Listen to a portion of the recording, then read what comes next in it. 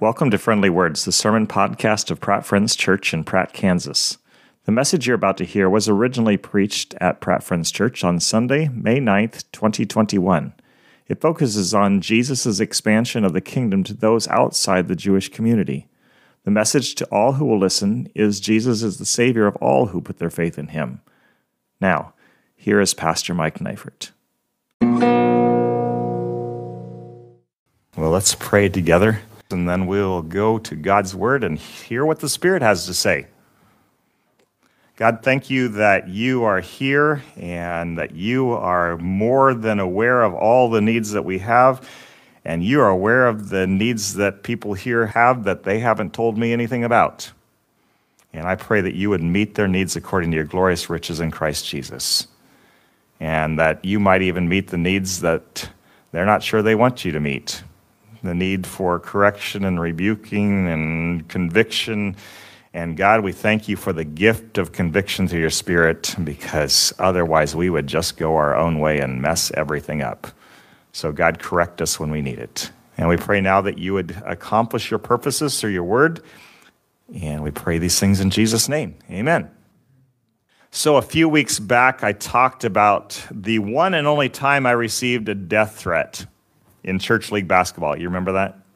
Yeah, I mean, I stepped on the guy's toes multiple times, but still, meet me in the parking lot's not quite the response I was expecting. When I was talking about that a few weeks ago, I also offhandedly mentioned that I wanted to, out of curiosity, try Death Wish coffee. So guess what? Just days after mentioning that I wanted to try Death Wish coffee, which is billed as the world's strongest coffee, which may not appeal to some of you who like the nice frou-frou drinks with milk and sugar and all that kind of stuff, but I'm curious. And so just days after mentioning that in my sermon, I don't know if it was God or just happenstance, I went to the clearance aisle at Dillon's, and there was a box, 10 Keurig pods of Death Wish coffee for $7, which is way better than the $17+ it usually costs for that many. And so I picked it up. Now, here's the only problem. I do not own a Keurig. So I was trying to figure out what in the world am I going to do, because I don't have a Keurig, but I really want to try this coffee. And then I remembered that every Tuesday morning I meet with the pastors, and they have a Keurig at the front porch where we meet. And so I thought, hey, if I share this coffee, I can try it. And so that's what I did. I took it with me to the front porch, and we shared some of that. And I also gave a couple of pods away to people at the school and someone here in town, and my wife and I shared a cup. And so I got my wish to try Death Wish coffee, and I can tell you that it's pretty good. Tastes all right. Not sure I'm going to spend $17+ for it, but it was good. And so here I was all over town, just like Oprah. You get coffee and you get coffee. Coffee all around. Now, obviously, I could have had more coffee if I had just snuck off by myself and not even told my wife about the purchase, but that's kind of bad behavior. So what did I gain by sharing the coffee with other people? I gained happiness and shared experience, and they gained jitters and all that kind of stuff. Generally speaking, good things are better when they're shared. Meals taste better when they're taken in with friends. Vacations feel more fun when family is along for the ride. Church is way more joy-filled when it's all of us together. About a year ago, for 2.5 months, I was looking at this camera, and there was nobody on the other side of it. Well, occasionally there was somebody back there at the back. And then we were sitting in our living rooms watching it online together. Aren't you glad that we are back in the same room together? I mean, we've been doing this for a few months, but still, I just think back and I think, oh, this is so much better. Salvation is another gotta share it thing, isn't it? Knowing heaven is going to be full of people who, like you and me, were sinful, broken messes before Jesus. It just encourages me to know that we're going to be together in heaven, worshiping God together. And I'm looking forward to that. Heaven's going to be way better, worshiping around God's throne with the redeemed from every tribe and nation and people. It's going to be way better, and I hope that even those who were once my worst enemies are there forgiven and rejoicing with me. Don't you? Because who wants anybody to go to hell? Ugh. God, make it so. May people come to know Jesus. All right, before I read this morning's first story out of our chapter in Matthew, and before I cry too much, let's read a few verses from 2 Peter chapter 3. I want to make sure that the context is clear, so I'm going to read a little bit longer passage than I normally do in leading us toward our passage. So I'm going to start at verse 3 and read through verse 15. Listen to what Peter says to the church. Above all, you must understand that in the last days, scoffers will come scoffing and following their own evil desires. They will say, "Where is this coming he promised? Ever since our ancestors died, everything goes on as it has since the beginning of creation." But they deliberately forget that long ago, by God's word, the heavens came into being, and the earth was formed out of water and by these waters also the world of that time was deluged and destroyed. By the same word, the present heavens and earth are reserved for fire, being kept for the day of judgment and the destruction of the ungodly. But do not forget this one thing, dear friends. With the Lord, a day is like 1,000 years, and 1,000 years are like a day. The Lord is not slow in keeping his promise, as some understand slowness. Instead, he is patient with you, not wanting anyone to perish, but everyone to come to repentance. But the day of the Lord will come like a thief. The heavens will disappear with a roar, the elements will be destroyed by fire, and the earth and everything done in it will be laid bare. Since everything will be destroyed in this way, what kind of people ought you to be? You ought to live holy and godly lives as you look forward to the day of God and speed its coming. That day will bring about the destruction of the heavens by fire, and the elements will melt in the heat. But in keeping with his promise, we are looking forward to a new heaven and a new earth where righteousness dwells. So then, dear friends, since you are looking forward to this, make every effort to be found spotless, blameless, and at peace with him. Bear in mind that our Lord's patience means salvation. We must never forget God's patience toward us. We would be lost forever if he was not long-suffering. Long-suffering for some of us. Without a bit of divine forbearance, we'd have missed grace entirely. Am I right? Yeah? God wanted you to be saved. He wanted me to be saved. And so he willingly tolerated sinful actions for a time so that you and I could turn away from them. That's the purpose of waiting, is so that we could turn away from sin and to him and worship him and follow him as king. When you repented of sin, he joyfully forgave you. He had mercy on you. It pleased him to extend grace to you, not wanting anyone to perish, but everyone to come to repentance. That's what it said in verse 9. Thanks be to God, he waited for me. May he wait a day or so more so that my neighbor and my friend and my enemy can repent. Come quickly, Lord Jesus, but not too quickly. Salvation shared is so much better than salvation alone. You get salvation. You get salvation. Salvation all around. That's the desire of God. Thus his patience. What is 1,000 years to a timeless God? What's 1,000 years if another generation can hear? What's a century or two if the good news can go to a people who haven't yet heard the name of Jesus? Back at Easter time, we watched those videos about the Evangelical Friends mission goal to plant 5 new mission fields in the next 5 years and to have 10 new missionary families. And I remember Matt talking on those videos about how they would go on these trips, these Luke 10 trips, and find people who had never heard the name Jesus. I am so excited to be a part of a movement that's trying to chase down this goal and who takes it seriously, that people need to hear the name of Jesus and need to come to faith in him. And so we're starting new fields And we're going to stop right now, and we're going to pray about that.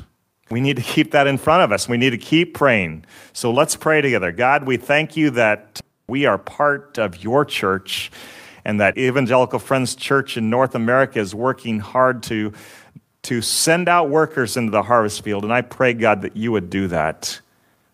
I pray that you'd help us to meet the goal, because we can't do it. It's kingdom-sized, and it's too big for us unless your Spirit does the work. And so we pray that right now you would prepare the hearts of those who are going to be sent, and that you would send us to the right places, that we would find the places that you're ready to harvest, that you're ready to bring people to Christ. And God, we look forward to praising you and worshiping you in heaven forever and ever with people who don't yet know your Son, Jesus. God, extend your grace. Extend your mercy. Amen? Amen. All right, we're almost ready to go on Matthew chapter 15, I promise. But there's one more thing I want to do first. I want to read the first words that God spoke to Abraham back when his name was still Abram. The very first words that we have recorded that he spoke to Abraham, who was the father of the Jewish nation before the man even had a single son, when his heir was going to be somebody in his household that was a servant. The account of this encounter and God's first words to this man are found in Genesis chapter 12. I could read more, but I think just reading the first 4 verses will suffice. The thoughts important to today's message are found in this context. So here is Genesis chapter 12, verses 1 to 4. The Lord had said to Abram, "Go from your country, your people, and your father's household to the land I will show you. I will make you into a great nation, and I will bless you. I will make your name great, and you will be a blessing. I will bless those who bless you, and whoever curses you I will curse, and all peoples on earth will be blessed through you." So Abram went as the Lord had told him, and Lot went with him. Abram was 75 years old when he set out for Haran. The phrase which is key today is the last half sentence that God spoke. It's there in verse 3. It says, "And all peoples on earth will be blessed through you." Was God's blessing only for the Jewish people? Nope. It was for all peoples. It was always for all peoples. And it is still for all peoples. In the next few minutes, as we read from Matthew chapter 15, it's going to be really important that you remember this truth that we just heard from God's mouth, that the promise to bless is for all peoples. You got that truth locked in. Promise me you remember this the whole way through. We're not going to forget that as we move forward, that God's promise to bless is for all people. Let's read Matthew chapter 15, verses 21 to 28 now. This is a story that seems to contradict everything I just said. Jesus seems to act contrary to God's all peoples get blessed desire. You ready for this? This is a slightly uncomfortable story of Jesus and a foreign woman who comes and asks for healing. We're starting at verse 21. Leaving that place, Jesus withdrew to the region of Tyre and Sidon. A Canaanite woman from that vicinity came to him, crying out, "Lord, Son of David, have mercy on me. My daughter is demon-possessed and suffering terribly." Jesus did not answer a word, so his disciples came to him and urged him, "Send her away, for she keeps crying out after us." He answered, "I was sent only to the lost sheep of Israel." The woman came and knelt before him. "Lord, help me," she said. He replied, "It is not right to take the children's bread and toss it to the dogs." "Yes, it is, Lord," she said. "Even the dogs eat the crumbs that fall from their master's table." Then Jesus said to her, "Woman, you have great faith. Your request is granted." And her daughter was healed at that moment. With all that's going on in this world and all the sensibilities that we have, does Jesus not sound racist? Was that an ethnic slur that we heard coming from his lips? If it is that a problem? Seems to me there's a problem. God promised to bless all peoples through Abram's descendants, and Jesus seems to be shutting this woman out, and he doesn't seem to be doing it very nicely. What do you do with this? Well, let's go through the conversation. We're going to start with the first words out of the woman's mouth and walk our way through this back and forth between her and Jesus to see if we can make sense of what seems to be a bizarre situation and Jesus acting out of character. What are her first words?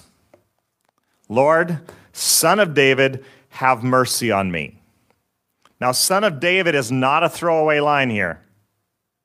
It is a reference to the king to whom God had made a promise years earlier, and a name which was connected to the predictions of a Savior to come.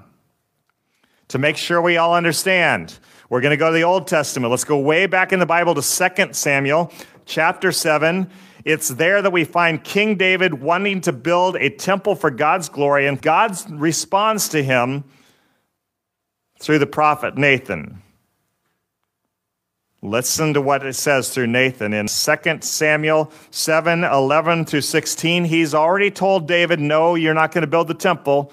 And here's what it says. The Lord declares to you, verse 11, the Lord declares to you that the Lord himself will establish a house for you. When your days are over and you rest with your ancestors, I will raise up your offspring to succeed you, your own flesh and blood, and I will establish his kingdom. He is the one who will build a house for my name, and I will establish the throne of his kingdom forever. I will be his father, and he will be my son. When he does wrong, I will punish him with a rod wielded by men, with floggings inflicted by human hands. But my love will never be taken away from him, as I took it away from Saul, whom I removed before me. Your house and your kingdom will endure forever before me. Your throne will be established forever. That last verse is key to understanding the name that the woman uses for Jesus in Matthew 15. She is acknowledging him as the king from David's line who will rule forever and ever and ever. She recognizes Jesus as the one whose throne is going to last. How does this Canaanite woman, a foreigner to God's covenant with Israel, know the promises he made to David? We're not told. But her use of the name Son of David indicates that she's ready to submit to the rightful ruler of all people. She's willing to recognize his power and his authority to grant mercy and to free her daughter from spiritual bondage. So that's the woman's first salvo in this back and forth. And Jesus shoots back with nothing. How does she respond to his silence? She keeps asking. We know this because the disciples start pestering Jesus about the pest who keeps crying out. Tell her to go away. She's bugging us. Sounds like kids in the back seat of a car. Jesus speaks to the woman finally. He tells her that he's only been sent to the people of Israel, but undeterred, she keeps pleading for her daughter's case, keeps saying, help us, help me. Isn't this how a mom would act? I am sure that my mom pestered God about me a few times. I know she did for my brothers. They need some serious help. And my sister. Whew. Moms, keep praying for your kids. Don't give up. Even if they're grown and out of the house and they're on their own, keep praying. Those kids that you reared and raised, they need help. They need mercy. Ask God to be gracious to them. All right, we're at the pinch point in this dialogue now. It's in verse 26 that we hear Jesus saying what sounds to us like a crazy bad ethnic slam. Did he really just call the woman a dog? That's a good way to get slapped some places. It looks like that's what he's doing, doesn't it? Jesus, the sinless Son of God, did something, said something that you and I would not do. In fact, he just did something that our culture has called taboo. You don't get to do that. Now, does the fact that Jesus did this mean that you can go out shouting racist slurs at everybody that you walk around and see? I don't think that's a good application at all. I think that would be unwise to make that a matter of application. We are called to make peace, not to stir up anger, and we're called to draw people from every tribe, nation, people to Christ. We covered that earlier, right? So what is Jesus doing? Is he testing the woman's faith? Is he making a point with the use of what might have been a common phrase among the Jewish population when referring to those people over there? Don't know for sure. One thing is for sure, Matthew is not trying to make Jesus look bad. Let's remember that. He's holding Jesus out there, that he's the Savior of the world, that he's come to draw people to himself. Matthew has been doing that all through this book, and why in the world in chapter 15 would he include this crazy story if Jesus was doing something wrong here? Throwing in this story cannot be an attempt to tarnish Jesus' image. What we see here can't be everything there is to see. It's likely that we're missing vital information because we didn't live back then in that culture. Listen, Jesus has already given healing at the request of a non-Jewish guy. Remember the story of the centurion who had his servant at home sick? And Jesus said, there's no one in Israel that I've seen as much faith as in this guy. So he's not against these people that are outside the Jewish community. The guy that he granted healing to before was likely a villain in a lot of people's eyes. I mean, he was the ruler of the occupying forces. Is it likely that Jesus is reversing course here? I don't think so.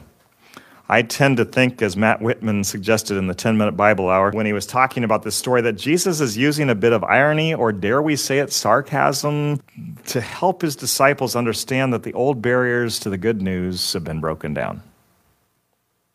That the blessing that they thought was only for their people is for all peoples. The woman gets what he's doing, it seems, and responds cleverly. Yeah, but even the dogs get crumbs that drop on the floor.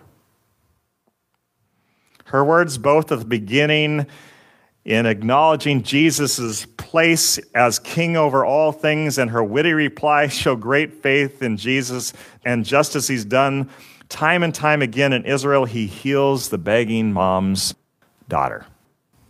Is God fulfilling his bless all peoples through you promise through Jesus? Here in the region of Tyre and Sidon, where he and his disciples have gone to get away from the crowds and the persecuting religious leaders, Jesus performs a miracle for a heathen woman, just like the healings that he's done for Jewish women in Israel proper. He is granting a foreigner all the good things that come by faith. The kingdom is for all who will submit to the king. That's how you get in the kingdom. You obey the king. You worship the king. Doesn't matter what your ethnic background, your cultural background is. All peoples in all times who put their faith in Jesus are welcome. Come on in. You ready for the next story?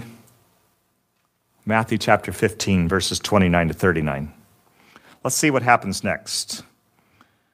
Jesus left there. So this is immediately after he's healed the woman. He left there and went along the Sea of Galilee. Then he went up on a mountainside and sat down. Great crowds came to him, bringing the lame, the blind, the crippled, the mute, and many others, and laid them at his feet, and he healed them. The people were amazed when they saw the mute speaking, the crippled made well, the lame walking, and the blind seeing, and they praised the God of Israel. Jesus called his disciples to him and said, I have compassion for these people. They have already been with me 3 days and have nothing to eat. I do not want to send them away hungry, or they may collapse on the way. His disciples answered, where could we get enough bread in this remote place to feed such a crowd? How many loaves do you have? Jesus asked. 7, they replied, and a few small fish. He told the crowd to sit down on the ground. Then he took the 7 loaves and the fish, and when he had given thanks, he broke them and gave them to the disciples, and they in turn to the people. They all ate and were satisfied. Afterward, the disciples picked up 7 basketfuls of broken pieces that were left over. The number of those who ate was 4,000 men, besides women and children. After Jesus had sent the crowd away, he got into the boat and went to the vicinity of Magadan. Does it strike you as odd that Matthew tells the story of the feeding of the 4,000 so quickly on the heels of the story of the feeding of the 5,000? Why the repeat? I mean, we got his drift. We understood what he was trying to say after reading the first sack lunch narrative. Can God provide? Yes. Does he need to say it twice so that we get it? And what's with the disciples' cluelessness? They saw the 5,000 fed with a little more than a Lunchable. Where Jesus is and who he's healing matters here, I think. We're not told exactly where he is in Matthew, but Mark pinpoints the location of this miraculous event. So we're not going to read all of Mark's account, but I want you to understand where they are. And so I'm going to read just a single verse out of Mark chapter 7, verse 31. This comes immediately on the heels of the story of the healing of this woman's daughter. So we know it's the same incident. And immediately after, in Mark chapter 7, verse 31, then Jesus left the vicinity of Tyre and went through Sidon down to the Sea of Galilee and into the region of the Decapolis. This verse comes before Mark in chapter 8 tells the same story that Matthew does in chapter 15 of the feeding of the 4,000. Having established the location in Mark, let me say this: the Decapolis is not in Israel. Jesus is among non-Jewish people. He's healing people who are not among the lost sheep of Israel, just as he did in the Jewish crowds. And he's feeding the pagan multitudes who have followed him out to this remote place outside the Decapolis with snack-sized provisions again, just as he did with the Jewish crowd a page or two before this. Matthew seems to be saying to chosen people and non-chosen people that the blessings which God promised to and through Abram, they're here. You get Jesus and you get Jesus all around. This is the good news that we've been given to spread. And we're to spread it pell-mell, just like the sower with the seed in that parable we looked at in Matthew 13. It goes everywhere so that God might produce fruit. We throw the news out here and we throw the news out there and watch it sprout in some people's lives and produce a harvest. The guys closest to Jesus, the men who saw him feed 5,000 Jewish men plus women and children, the men who saw him feed 4,000 non-Jewish men and the women and children that were with them, they took the good news everywhere.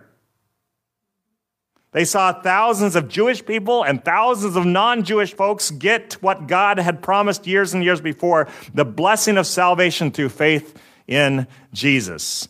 And all peoples on earth will be blessed through you. We're back to Abraham. You and I have been saved by grace through faith in Jesus because God was faithful to his promise to Abraham. Otherwise, we'd be excluded. You'd be outside, not able to get in.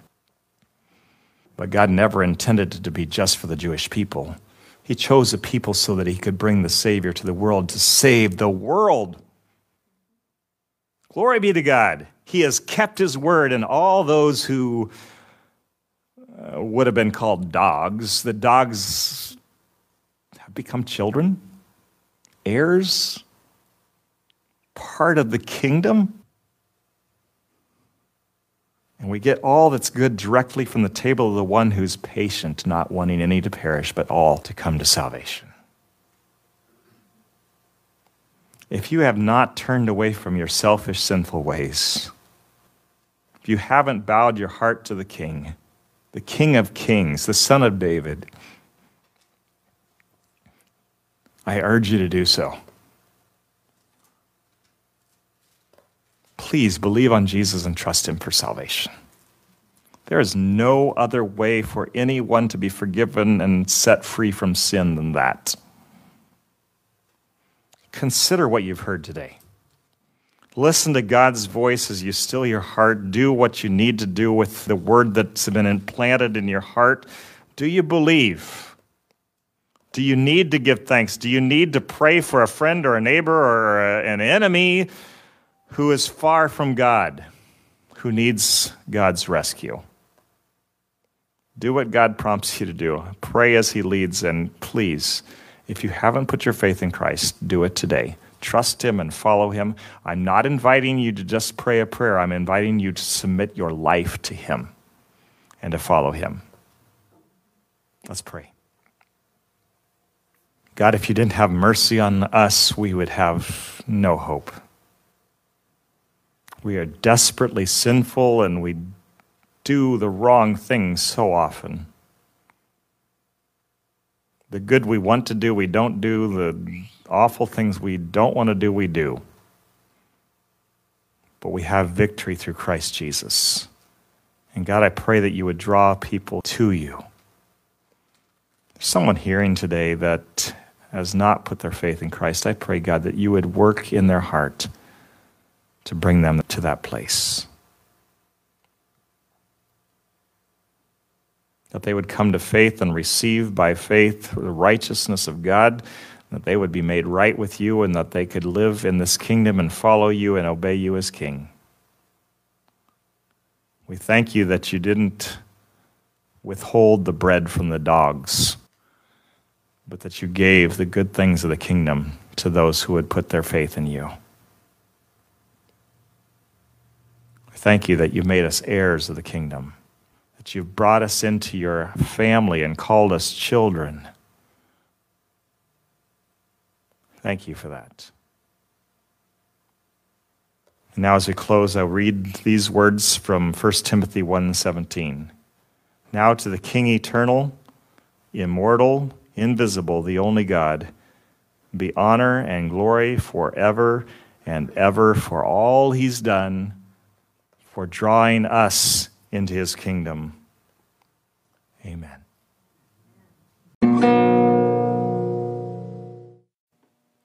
We hope you have been encouraged and challenged by today's sermon. If you want to hear each week's message, be sure to subscribe to Friendly Words in your podcast app. May God bless you as you follow Jesus in the power of the Holy Spirit.